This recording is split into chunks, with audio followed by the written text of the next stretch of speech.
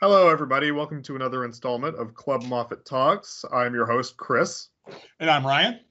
And we're joined today by Jacob Torres from let me just make sure I got this place right. The location, the Tutoring and Academic Support Programs here on campus, here in the library, actually. Yes, that is correct. Awesome. And Jacob's here to talk a little bit about himself, a little bit about some of the things that he's researching and working on. So why don't you just take it away? Yes. Well, first of all, thank you for having me on today. I think this is a great opportunity, not only for the institution, but also for, colleagues and students that want to know a little bit more about the lives and, I guess, academic journey behind some of the staff and faculty that work here. But starting out, I guess I'll go back to kind of where my academic journey started. I didn't know, I'm originally from Toledo, Ohio, and I didn't know that I would be where I am today. I grew up in a very working class family. I didn't go to the best schools, public education. And when I got to my senior year of high school, I was debating on whether I was either going to go work in a factory like many people do from my background and from my side of town, or if I was going to go to college. I set up kind of a track for both options. I didn't perform as well as I wanted to in high school, but that led me to actually applying to 4 different schools, and I only got accepted into one. And that was the University of Toledo, which was an institution in my hometown. So I decided to go there. And while I was there, I fought around with the idea of, is this where I'm supposed to be? Do I know what I'm doing? And is this money worth it? And I actually ended up graduating with a degree in interdisciplinary studies, which was basically a degree made up of multiple degrees, because I did not know what I wanted to do, which led me into getting an opportunity to go to grad school. I worked for the university. I was involved with many student organizations, and my boss actually told me that I can go to graduate school for free, paid for. And, I didn't know what that was, but I went along with it. And when I went to my master's program, I actually got my master's degree in sociology, and I studied a lot of diversity and inclusion, but with that came assessment. So I looked at a lot of assessment, demographic work, things along those lines that led me to where I am today. And that took me to starting my PhD in 2017. I made this drastic move, and I just decided to move down to Mississippi State. I didn't know anyone, but I really wanted to get a change. I wanted to get out of my hometown, out of the area of town where I lived. And I started my PhD at Mississippi State in 2017. And I finished all of my coursework there, and I am currently in my dissertation phase. So I'm writing during this coronavirus past, I guess it's almost a year now. Yeah. So it's been a little crazy. But since I am writing solely, I was able to work full time. And that's how I ended up here at Midwestern State University. I've got a quick question for you. It's something I'm curious about. Your undergraduate degree in interdisciplinary studies, is that an actual degree plan, or is it just something they give to people who can't decide quick enough? It's an actual degree plan. And it's funny because I noticed as soon as I came here to the state of Texas, and I think it's just policy, whenever you mention an elective to a student, it's almost like I can't afford that, or I can't do that. Whereas at the University of Toledo, I kind of felt in this area between communications, sociology, and anthropology, and I wasn't sure exactly what I wanted to do. And it was actually the first couple of years of this program, and it was like you have to just take I think it was like 20, 20, and 20 from each of those majors, and of course with the core curriculum, and then you could get your interdisciplinary degree. Since then, they actually becoming more and more popular, because we always talk about in academia that research is very much interdisciplinary now. And Yeah, so it was a degree program. I kind of stumbled upon me. I didn't seek it out. I will be clear about that. But that's kind of the gist of it. I bring that up because I always feel like our university needs to be more interdisciplinary. My undergraduate degree was a very interdisciplinary type school where you were required to take so many classes outside of your college to actually graduate. And I'd like to see more of that happen here at MSU. I know that one of the complaints I hear from both students and faculty members is it's very siloed. It's very separated as far as the various colleges. They don't talk to each other. The students usually don't mingle with each other. So I'd like to see a change in that at this university. Yes, and we'll see. I think that's the kind of the projection going forward. When I got my master's degree, I was in sociology, and I was specifically studying diversity and inclusion work, and as I mentioned, assessment, demographics. Demography was a big thing of mine that I wanted to do. But in my program, I had a small cohort, but it was probably about 15 to 20. And although we were sociology, I had someone that kind of did, from what I remember, research on the decisions that people make when they join terrorist organizations, which is very much criminology, very much psychology, but it's also sociology. And it's just a wide variety of things. I noticed in sociology, you could be an anthropologist, a sociologist, a psychologist, a criminologist, and essentially research the same thing. And I noticed that even in my PhD now, I'm in higher education administration, but I'm studying Latinx students and Hispanic serving institutions, and other researchers come from completely different fields. And it's just how funny how they all connect in many different ways. Yeah, no, I'm getting my my Master of Library Science. I hope I'm getting it. I'm in the middle of trying, but it's at the moment it's just this is the Master of Library Science degree, and all of my advisors are saying like let's wait until you've taken a few of your core classes before you decide which of the like 10 or 20 or however many side branches of this you actually want to focus in on, and just yeah, it's something like that. I don't know. There's a lot to think about with electives. And, yes, 100%. It can be sometimes you have to make a decision. Yeah, which is bad for someone like me who's extremely indecisive. I understand why they feel the need to specialize so much, but tell you the truth, I don't think it really follows what's happening in the job market. In the job market, you need so many different vast skills, which are probably unique to whatever job you get, that I don't know if it's really worth it to specialize a lot of times. I think more interdisciplinary type skills and more interdisciplinary type classes and degree plans at all levels from PhD below, I think is a good idea. And I mentioned again, I went to, they probably changed now, but when I was at the University of Texas at Dallas back when they did not have any freshman classes. And back then, the PhD program they had for the humanities was actually called the History of Ideas. It was a combination of literature, history, and fine arts, actually. So I always thought that was kind of cool, kind of interesting. But anyway, I digress.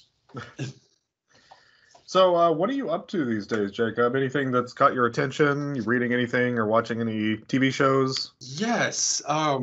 There's a lot. I feel like this past year I have just divulged in series after series, and I'm doing a lot more reading and listening to podcasts watching television and listening to podcasts than I am reading, which was the complete opposite a few years ago.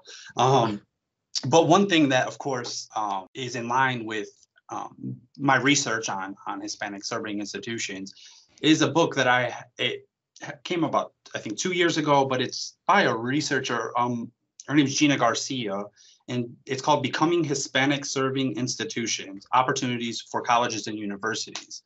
And it is kind of the first grading system, I will say, for schools that are becoming Hispanic serving institutions. So this is Hispanic serving institutions have been around for a while, but one thing that is unique about it is that it is now, I think it's way over 500 institutions now, but when it began, it was only about 20, and it had a slow growth until about the year 2000. And then after the year 2000, many of these institutions were naturally becoming or organically is what I call it, becoming Hispanic serving institutions, meaning that they have 25% of their student population that is Hispanic, Latino, Latinx, and that opens the door to a whole bunch of funding, right? So many of these institutions are becoming organically Hispanic serving, whether they know it or not. And that's kind of where my research lies. But go ahead. I'm sorry, go ahead. But the book is actually, since it is evolving and it's fluid, there is a lot that you kind of have to take what you know from even a year ago and then update it to today's. So books like these, I find are very interesting and important to have that reflection point from 2017, 2018, 2019 to where we are today. Oh, sure. And that stuff, yeah, it changes rapidly, and it seems like around the turn of the century, it just became this almost monumental thing, almost integrated into campuses and universities. We actually have this online. I just went to check. We don't have it physically here in the library, but it's you said it was Becoming Hispanic Serving Institutions, Opportunities for Colleges and Universities? Yes. We have an e-copy of that from EBSCOhost. So if anyone's interested in checking that out, I mean, we could always interlibrary loan it, but we do have that online if anyone listening is interested. It does sound like a really fascinating topic. Yes, and one thing about that is actually Midwestern State University, although isn't officially a Hispanic serving institution, has the population to be one.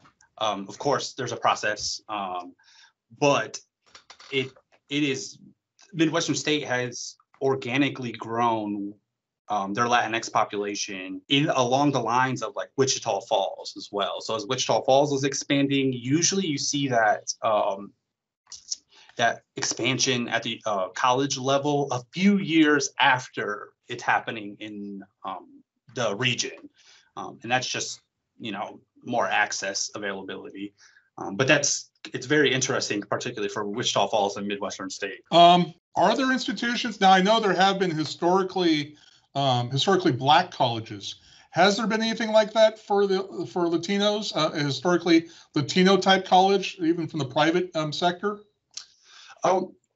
Yeah. So essentially, they're similar but different, of course.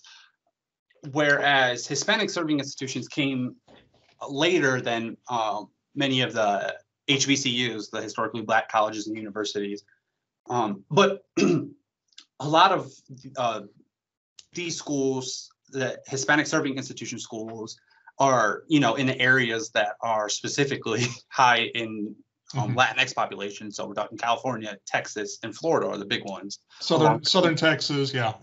Yeah, along with New York and Illinois. There's some in the Midwest that have a decent population, but it's almost getting to the point where it can't sustain itself. So there's one of two things that are going to have to happen, or there's schools are going to have to either compete whether they get that federal designation, and particularly when it comes to the funding, because that's the most important thing, right? But also whether the government decides to, instead of the 25%, and the 25% only indicates enrollment. So you are enrolling 25%, but are you retaining those students and are you graduating those students? Those are two, and that's kind of where this area of research is heading, looking at the retention rates, the persistent rates, and also the graduation rates. So you could be HSI, but you might have very low, Latinx Hispanic graduation rate. So what are you actually doing then, other than maybe recruiting those students and having them come to your school, but they're not graduating? What's going on? So that's where the research kind of is today and where it's heading, in my opinion.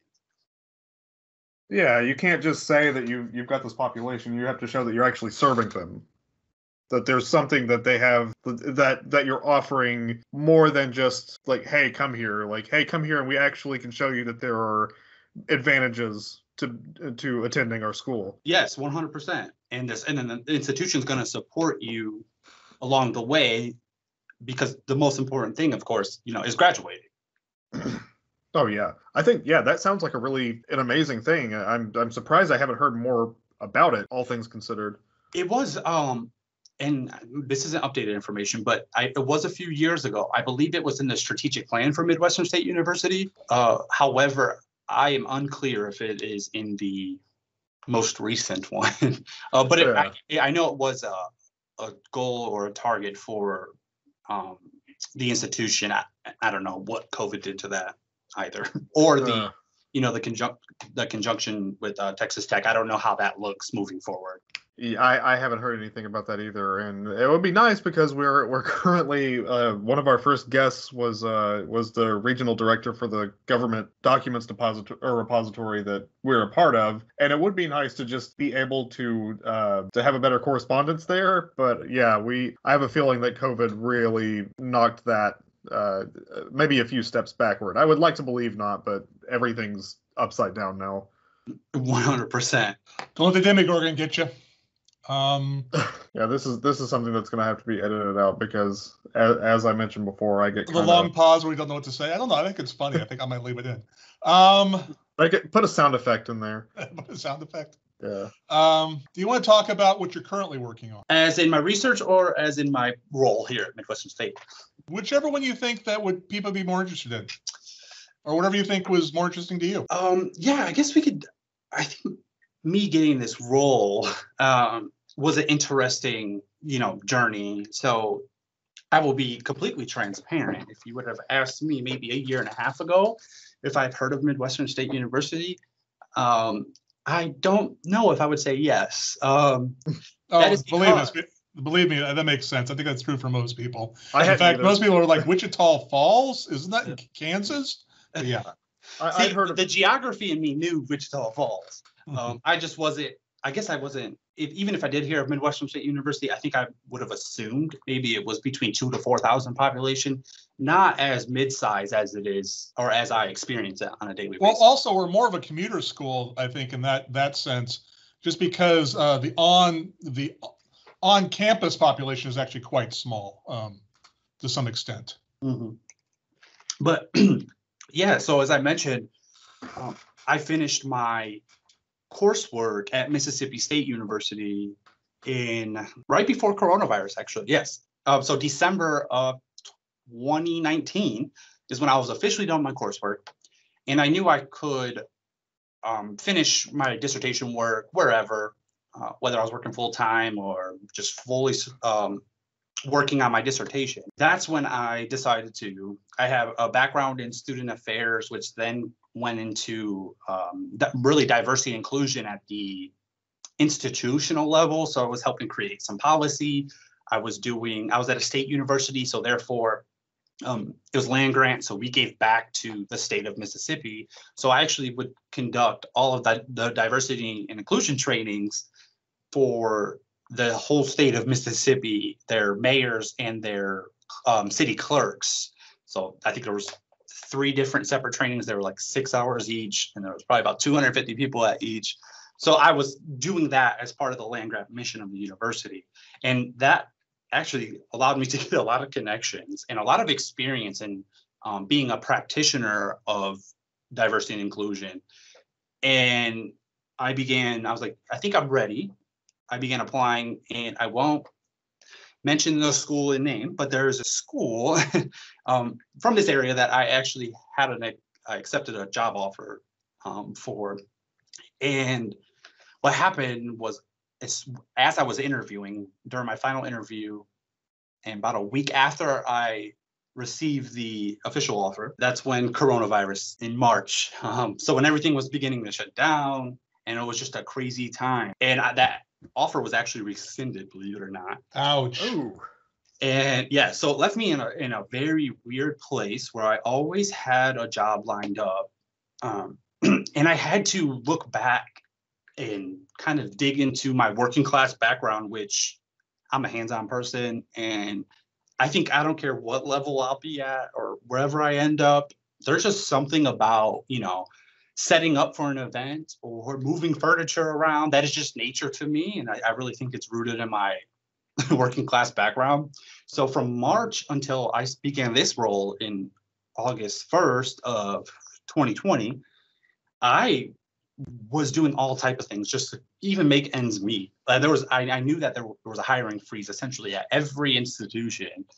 So I wasn't putting my effort towards applying to jobs, whereas I was kind of working, and I did a whole bunch of things. I did DoorDash, I did Uber Eats, and it was just very humbling. And it reminded me of like where I started when I would, worked at a fast food restaurant my first couple of years of college, and I went bartending, and then I was a server at a restaurant, to where I am now.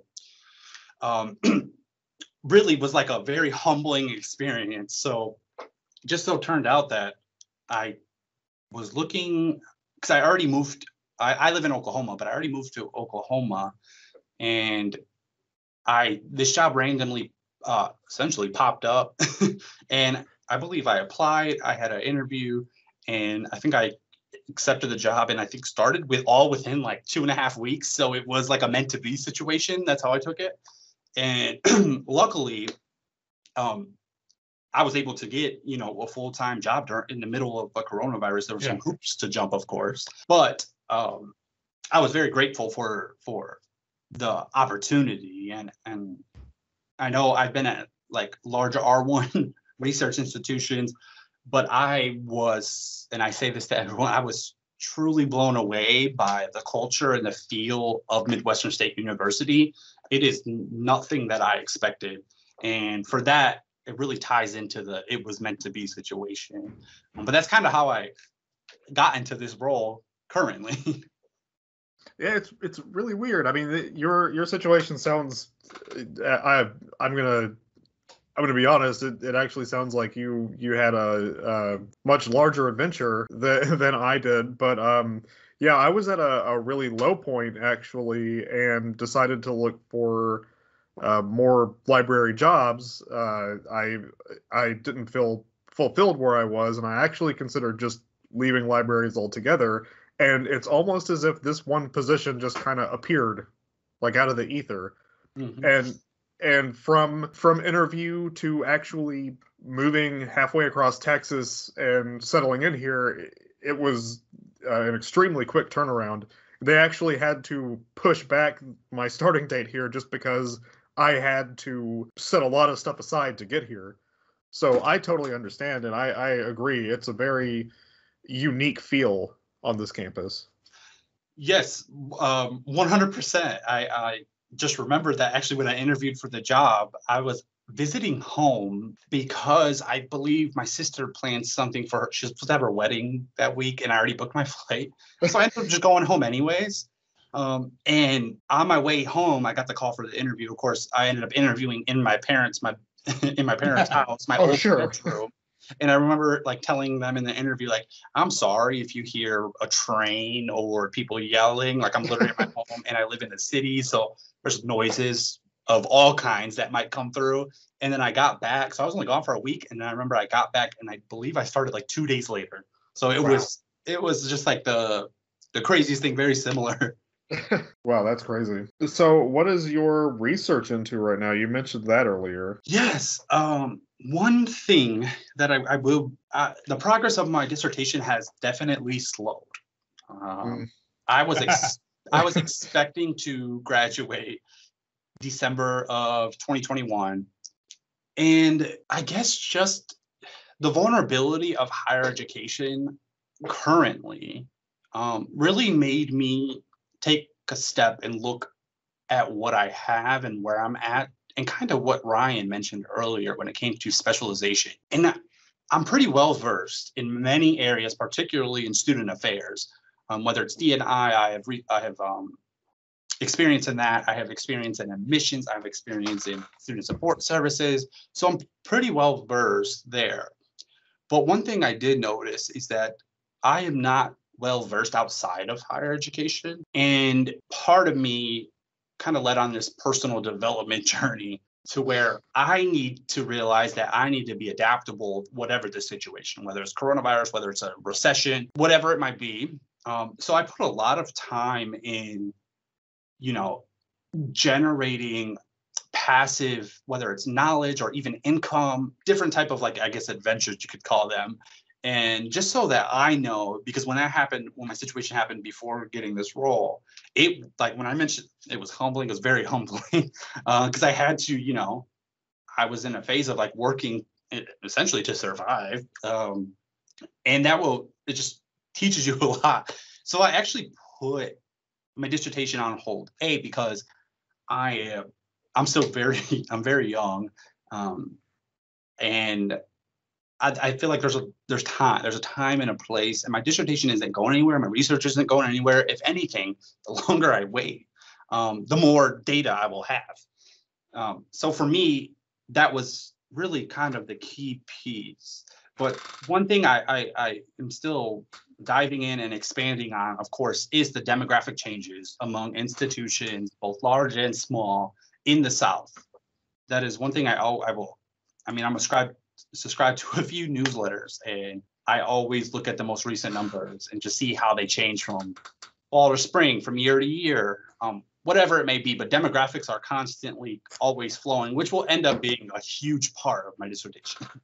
And again, I wouldn't worry about dropping off from your dissertation for a while. I watched not a documentary. I watched something on YouTube this weekend, which was about Brian May's dissertation. The person was actually reviewing Brian May, the guitarist from Queen's dissertation. A lot of people don't know he was in the PhD program for astrophysics, and he began his dissertation in 1971. And then he joined this band. The band got big, so he stopped working on his dissertation. And then later, after he basically retired from doing music permanently, he took up his dissertation again 35 years later. Good Lord. Eventually published it. And it was all still information that was new. No one had ever really worked on that subject before, so it was all still relevant. So, if Brian May can publish his dissertation 35 years later, again, I wouldn't necessarily worry about putting it off to try to focus on other aspects of your life. Yes, 100%. I don't know if I can wait 35 years, but yes, I like the moral of that story. It comforts me. Yeah, it's like you said, there's a time and a place, and you can have a pretty good idea of when the time is wrong. I mean, sometimes you might not know when the time is right, but you can tell yourself like, not now.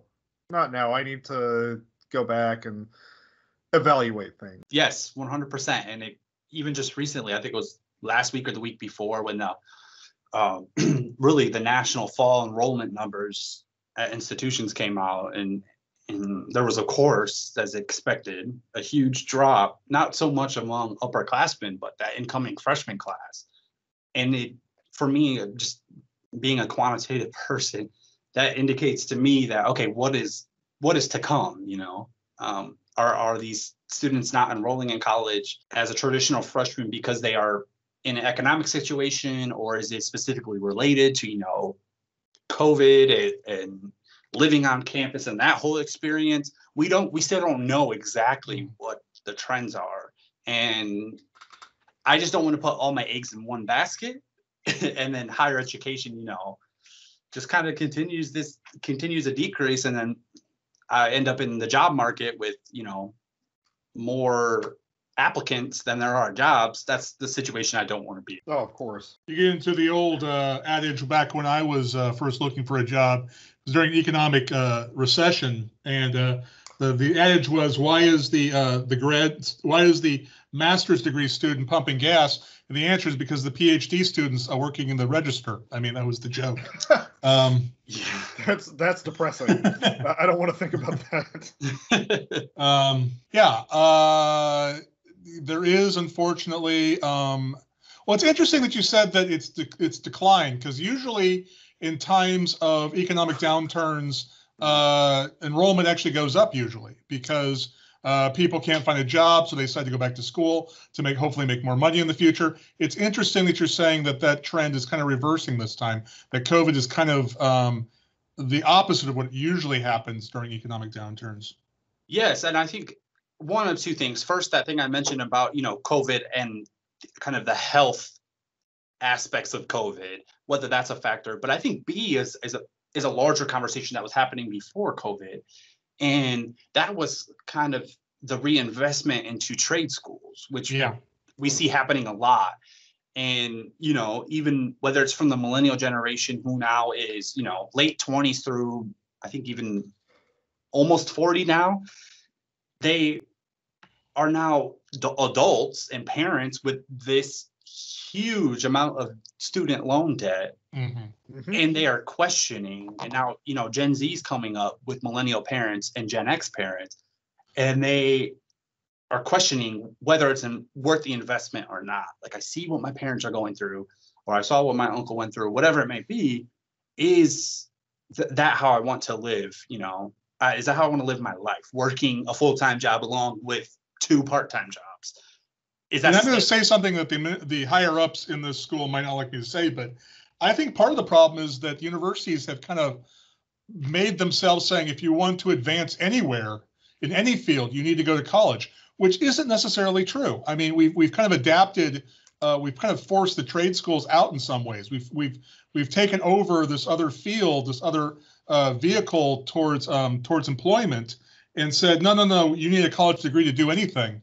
And I think that was a mistake, because then you end up with things like where they're really hammering the retention rates. Where they're saying you absolutely need because it becomes an investment as opposed to a way of training and learning, and it becomes a must-have rather than something that can help you. And maybe you're not cut out for college. There's some people who maybe aren't cut out for college. And by focusing so much on the investment aspect of it, you're saying, well, everyone must graduate. Everyone must get a college degree. And there are some people that probably isn't the best way for them to advance both themselves and their economic situation. Ooh, yes.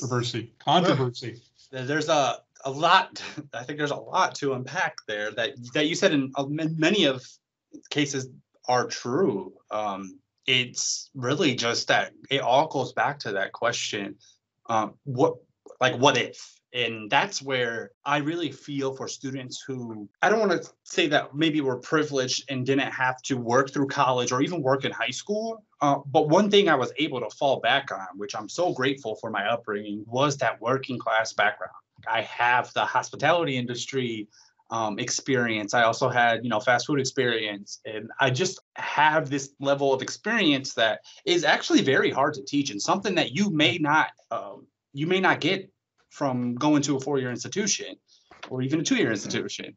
But it was important for me to, fall back onto that and use that training that I got at a younger age to help me survive. And it's interesting because back at Mississippi State, right before I finished my coursework, I was working in the Career Center, and I did career counseling, and I taught a few career classes there as well. And the department that I had that would come up to me the most and say they had issues with their students not being able to, and actually companies would come up to me as well, because we would often do career fairs and on-spot interviews, but they would always say that engineering students lacked the social skills and lacked the interview skills, but had everything else.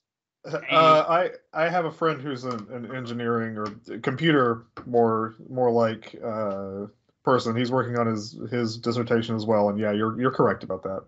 And of course, it's not the entire population, but this is the theme that would come from these companies and even those departments. So much so where they started requiring their students to take one of the sections that I taught. There was like 12 sections, but I taught 2 or 3 of them to help develop those skills. And that was something that I feel coming up, the background that I came up in was just natural to me. I had to develop those skills in order to, essentially survive. It is dramatic as it sounds, but there was really a survival mechanism, was adapting to different situations. And it's just interesting how, we undervalue those tools and those lessons that you learn that will help you out in the future. So I really think that's important, that pointing out now that I'm, my late 20s, reflecting on the way I grew up in the middle of a pandemic. Well, that's really what the Learning Center is about, though, isn't it? I mean, a lot of the programs you guys do is about trying to get people, trying to fill in the gaps that the usual college education here at MSU may have, as far as just life or experience, or just how to deal with people who might be first person in their family who ever gone to college. I mean, you guys really reach out to those type of first-time experience type people to say, look, here are the things maybe no one ever taught you, or no one ever told you that you need to know. 100%. And that's where it kind of molds back into that story that this position was like, it made for me essentially, because here, and I'll break down some terminology because it does get confusing. We are the Learning Center, and within the Learning Center, of course, our office is tutoring academic support programs. But the Learning Center consists of the Tutoring Center and also the Writing Center, which is now a part of us now. And then we also have, we teach the first year seminar courses. Then we also teach Skills for Success, which is a course mainly for students that go on academic probation or coming back from suspension. And then in my role specifically, and this is only mine, it's a new thing that we're trying to develop, is this academic success coaching, right? And it goes into a lot of what you mentioned, Ryan, where these first generation college students, I was a first generation college student, and it was essentially learning a new language. And it affects me so much that every time I hear an acronym, because higher education loves their acronyms. Oh God. I will break it down. So if you ever see a PowerPoint from me or any type of communication from me, if there's an acronym in it, I will break it down, unless it's repeated, of course. But that is because I remember a lot of people that at the university that I was going to were using these acronyms like I knew what they were talking about. And there's a way that you have to, for first generation college students, you have to translate that into something that makes sense, something that they understand. Like FAFSA, we know what it is, but we really don't know what it is. We know it by FAFSA, but if you ask anybody what FAFSA stood for, 80% of them probably couldn't tell you what the acronym stands for. Financial aid for students. I don't even know if the F is for, but that's all I remember is financial aid. We don't have to check it because I can't even tell you that I know it. Financial aid student assistance? I'm sorry? Financial aid student assistance or something like that? Well, that would be silly, Ryan, because aid and assistance are synonyms. Yeah, okay. I guess outside of that, it was just it's one of the first ones we go to because we know it as FAFSA, and there's like a societal understanding of what it is, but we may not know exactly what it is. But when we use TASK, Tutoring Academic Support Programs, we go by TASK because it's easier to say, but I make sure that every time I present or whatever it is, I'm telling you that it's Tutoring Academic Support Programs, because that means a lot for a first generation college student. There's just so many acronyms. It's almost like learning a new language. I remember having to repeat it to myself over and over if there was like a certain office that I needed to remember when I was in college that people might know because they've been to the college before or their sibling went or whatever it may be. But part of my role is in this success coaching is focusing on those first generation college, obstacles and hurdles, but also these very simplistic and overall simplistic, but, I still toggle with them back and forth a lot. And many adults do, but things like time management, things of like scheduling, reading, your learning style, these things that we're expected to know, but we all weren't taught at the same or similar levels. And that is really a big thing that we capture in these first year seminars. One thing that I think stands out the most is in our first year seminar is when we do the learning style. And I come from an assessment background, so I love these type of assessments. And when someone learns their learning style, whether that is visual, audio, or kinesthetic, and they learn we also teach about kind of the tools, skills used based on your learning style. It's like a light bulb goes off for them. They're like, especially when I see these kinesthetic learners and visual learners, and I'm like, yeah, your YouTube videos that you watch, you can do that with college as well. Like if you are taking astronomy and you're not understanding the lecture, you go to class, you may not be retaining any information from the lecture or even from reading the textbook. Go watch that YouTube video. That will probably teach you, maybe not everything, but it's a supplement. That is a type of learning. That is a learning. TikTok is a good one, especially for Gen Z. TikTok has a lot of content that is useful for students who need to get or understand a concept in 60 seconds. TikTok has so many resources. That is a resource and a supplement to your academic journey. But those are just a couple of podcasts. For audio learners are a great example of a supplement. And these are things that we go through in these classes. And once you see the light bulb go off, it makes it worth it. It's just like something that seems so simple could have just solved, a problem that could have existed until, late adulthood. And knowing that we do that in these classes is really what makes it worth it. No, I totally agree with you. And that's something that I'm really glad that universities are specifically taking time to address to students, because the idea of sitting in your dorm or, sorry, Ryan, this might annoy you, but specifically sitting in the library with a book open and just burying your head in the pages, that doesn't work for everyone. And speaking for myself, I cannot learn like that. I need some sort of visual aid. And I think that is a really important sort of learning exercise that, it is a lot easier to do with advancements in technology. But I'm glad to see that becoming more widespread. Yes, and higher education, and this is what I tell my students, higher education existed in this format that was made for, I would say, audio learners and even partial visual learners. And that is, you go to class, you listen to the lecture, you take notes, and you read your textbook, and then you are tested over that material. One thing that I think is going to be great about this whole COVID situation is that we had to expand the way we are teaching our students.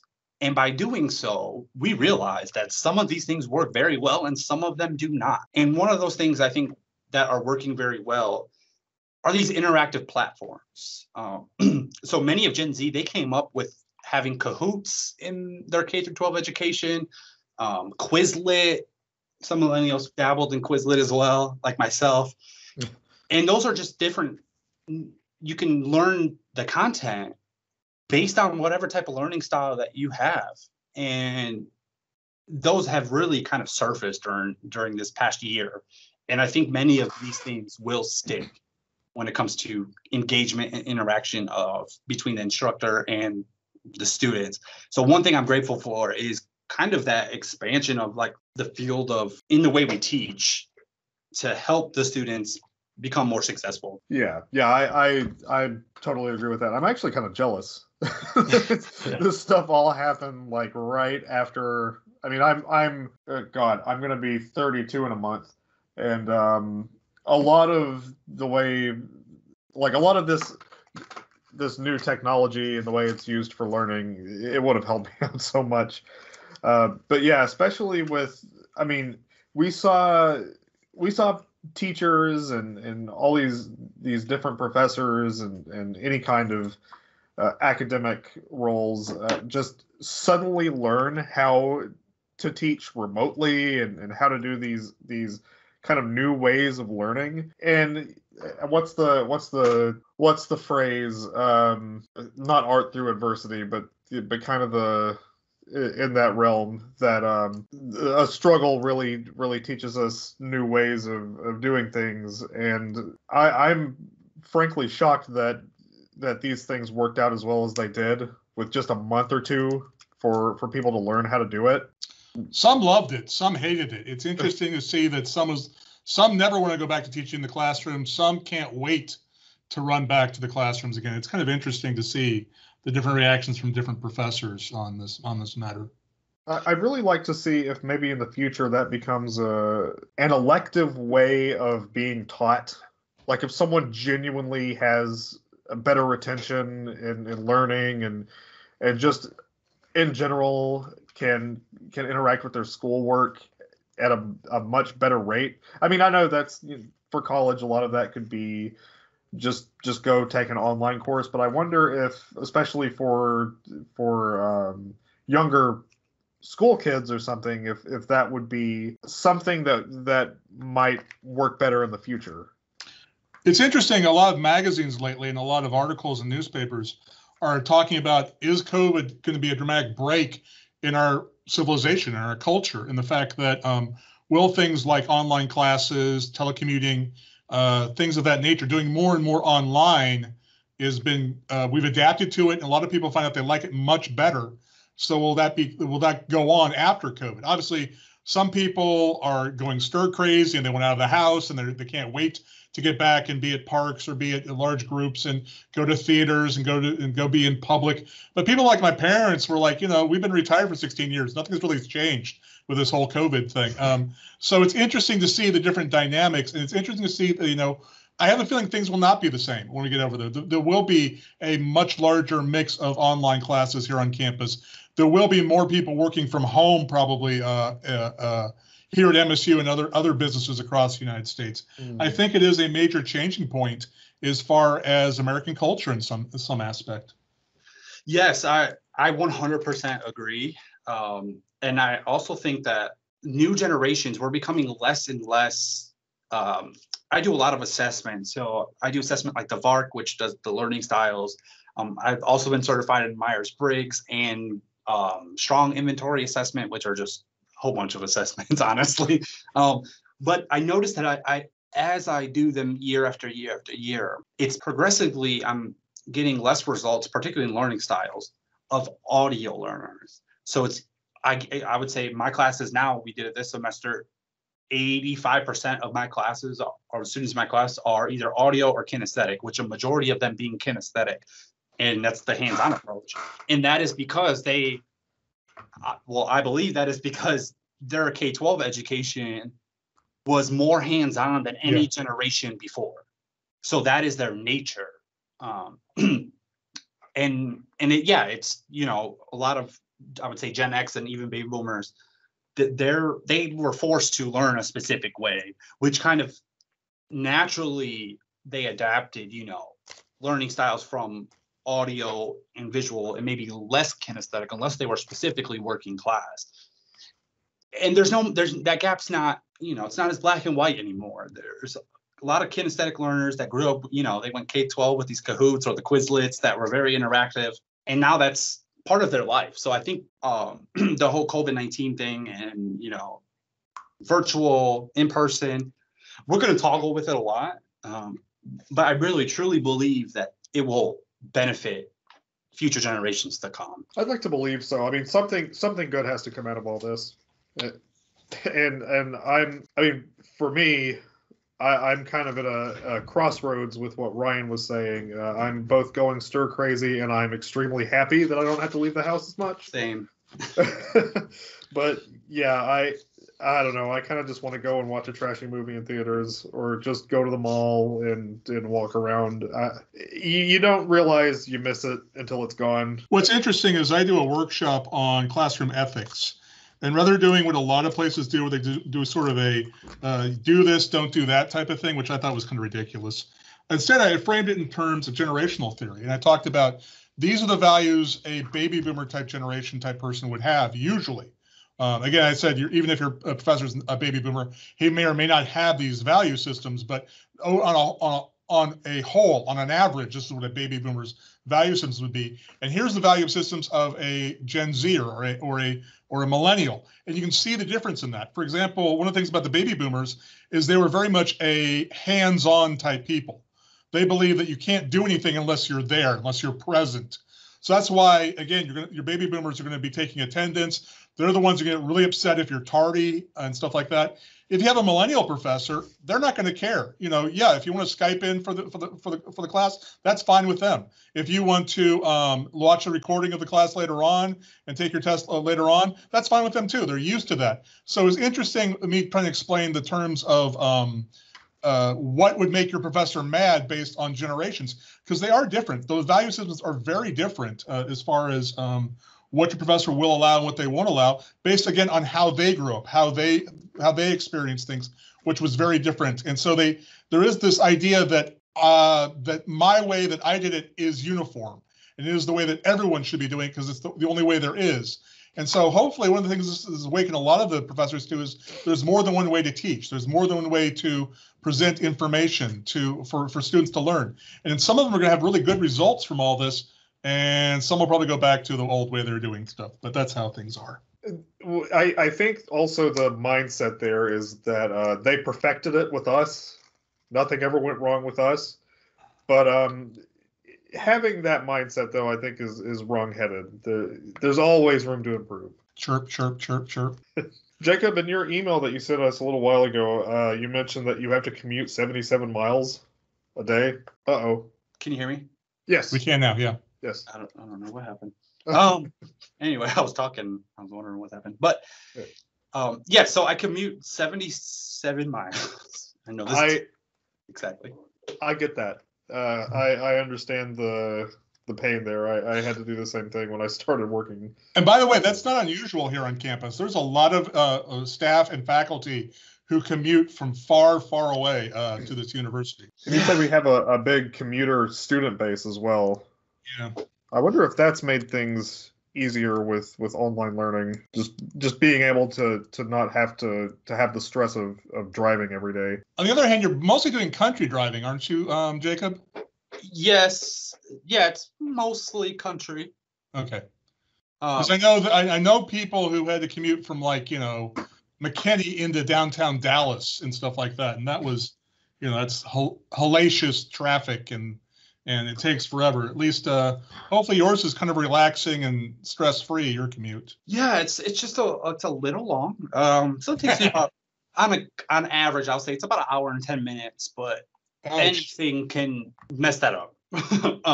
So sometimes I can get here in an hour, depending on the turnpike. And other times it's an hour and a half. Like now it's been about an hour and a half because there's part of I-44 heading north in Oklahoma that they have down. You got to get off an exit and get back on. It's like a little detour, but it has a large effect on the overall because I'm going, the speed limit's 75. So to stop going 75, that adds on time, So yes, coming here almost every day and commuting, it's exhausting, but it's what I have to do, Gotcha. Now I understand why you dropped your dissertation currently. Yeah, that can be it's very tough. It's more just draining than anything because I love to drive. I've always been a driver, but I don't think I ever imagined myself driving. I do about 1,000 miles a week normally. So, of course, with that has a lot of repercussions. So it's like I get oil changes every 3 weeks. My tires rotated usually once every 2 months. So it just kind of stacks on. And I have to deal with, I think since I started here, I've done like 40,000 miles since I started here in August on my car. And I had 4 tire blowups today. And I'm waiting for another one. Jeez. I just feel like they constantly happen. So I invested in AAA, which has been very useful. But it just comes with the territory, I guess. Like I said, you're not alone. I've talked to people in communities who say, well, I can't meet Friday afternoon because I'll be driving back to Fort Worth or something like that. Or, or again, when I first came to work here, one of the librarians drove down from, I believe, Oklahoma City every day.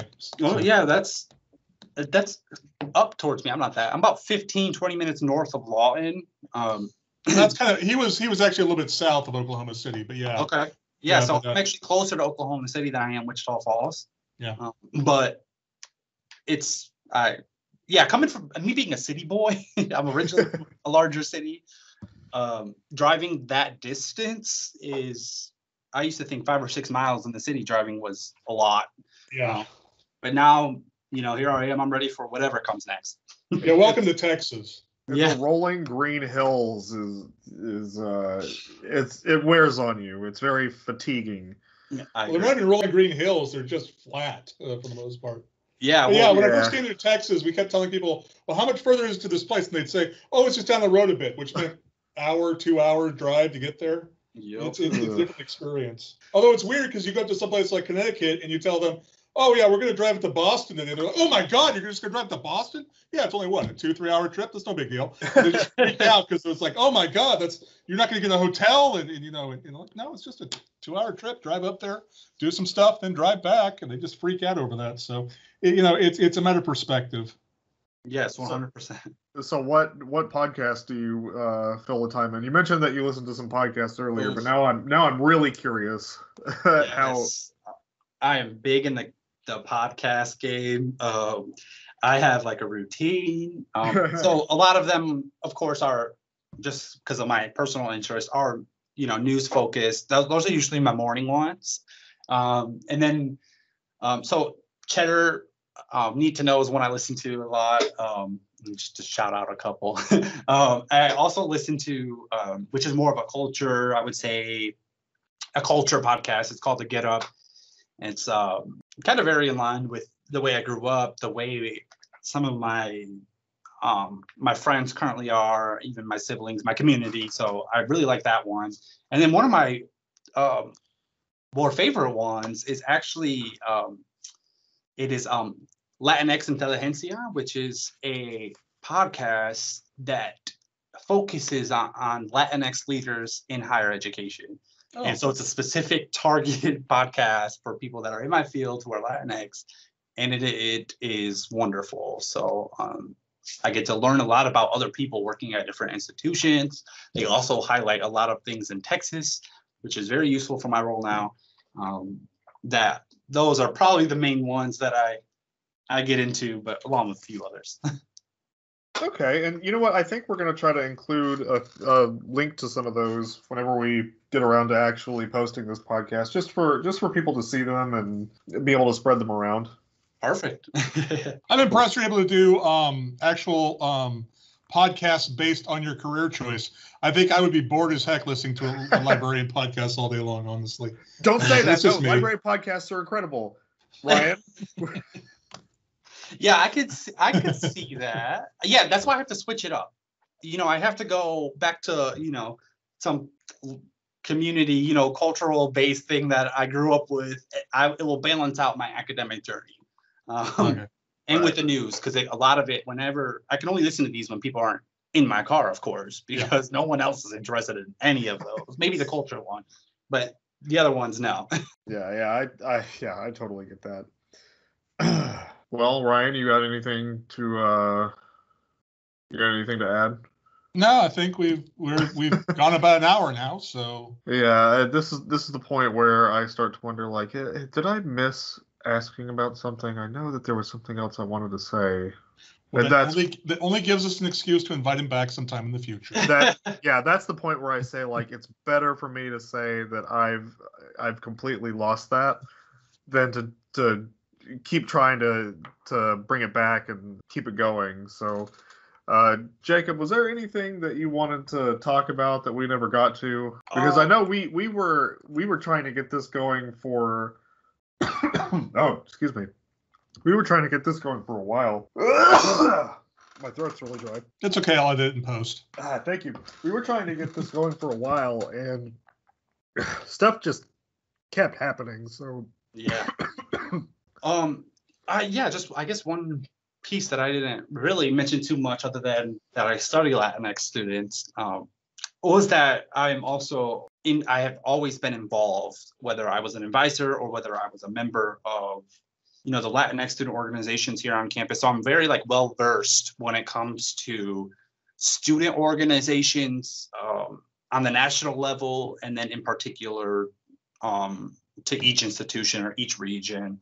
And then also in the professional world. So I often get a lot of students that will email me from a few years back that might be Latinx, and many of the school, Midwestern State has the highest population of Latinx students that I've worked at or attended. So many of the schools were PWIs, predominantly white institutions, and it's hard to find that mentor or that professional piece, which is key, especially being a first generation college student and someone from a minority, racial ethnic background. And I have the knowledge, and I like sharing that knowledge with students, particularly that might be in one of these two areas, the professional or the student side. There's a lot of resources and opportunities out there. The problem always is finding out where they are. And that comes in the form of jargon, as we talked about within higher education, or even academic research, or even in the professional world, just translating these things to a level where it's understandable for any student. But in particular, when it comes to my journey as a first generation college student, who who join different Latinx organizations and continue to do that and support them. Just letting that everyone that might be listening that I am a resource here. There are many other young professionals here on Midwestern State that are also resources. And I can almost guarantee if you get in contact with one of us, we'll connect you with the others. And it's a great, I've only been here for 7 months now, and it's a great kind of community and connection that we're building and hoping to expand, once, I guess, life, if ever, returns back to normal. Yeah, no, that's big if. But I think that is something that we try to stress a lot, is that we really do want to help you out. Not you in particular. We want to we don't help you at all, Jacob. We don't like you. Yeah. Fair enough. But yeah, we do try to emphasize that we're here to help, and that's literally what we're here for. So yeah, we'll include any links or anything that you want in the podcast description. I will just reiterate, we are here to help. I always think it's funny when people when they come up to me and they're very shy about asking for help, and I have to explain to them, that's what they pay me money to do, is to help you. So yeah.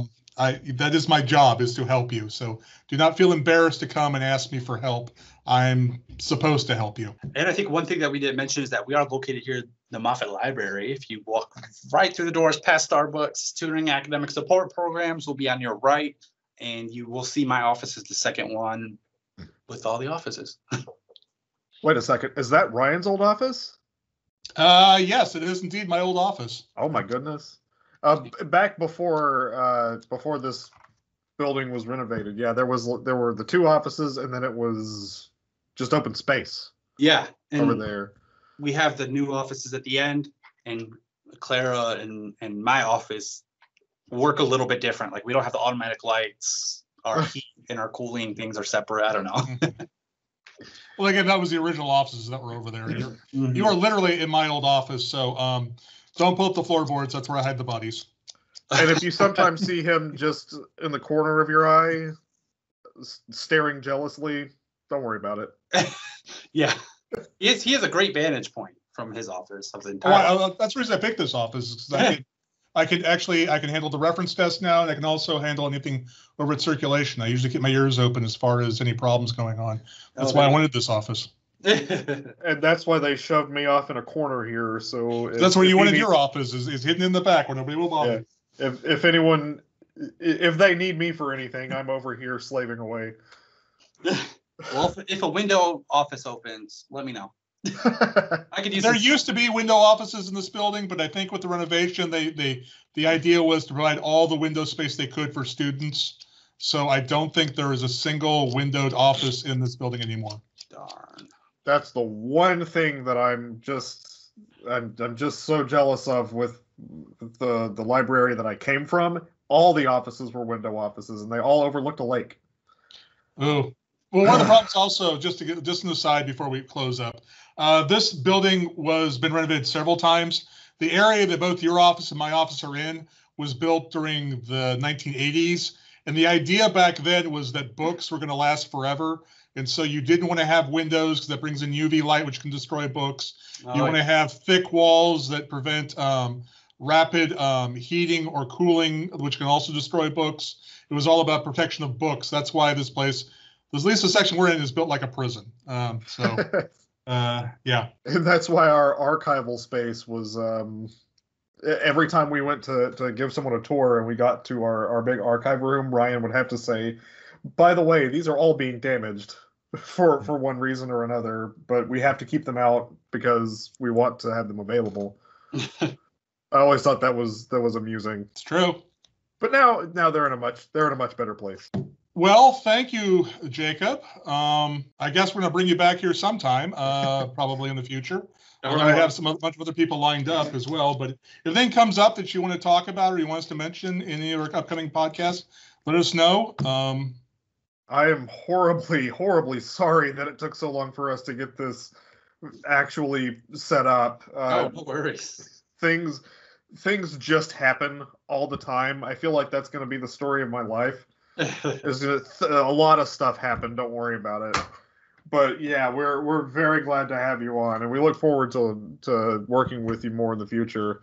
Yeah, and I also appreciate the opportunity for having me on. I like stuff like this. I'm a people person. I don't interact as much coming from student affairs, so I love when I can. Absolutely. Yeah. You want to come back on at any time, or if there's just something that you want us to mention whenever we record, yeah, just let us know. We're happy to have you on. All right, sounds good. Thank you very much. Thank you so much, Jacob. You have a good day. You as well. Bye. Okay, and that's probably where we're going to cut it. And he's actually leaving. All right. There we go.